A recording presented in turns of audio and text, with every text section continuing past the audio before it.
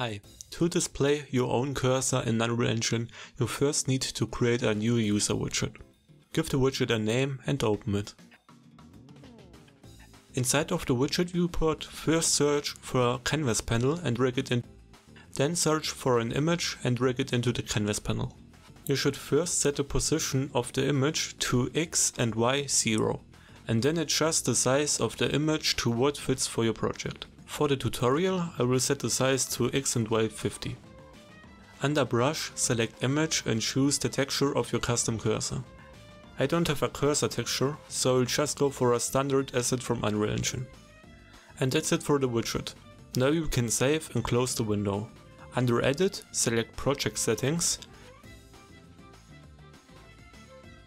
and under Engine, select User Interface.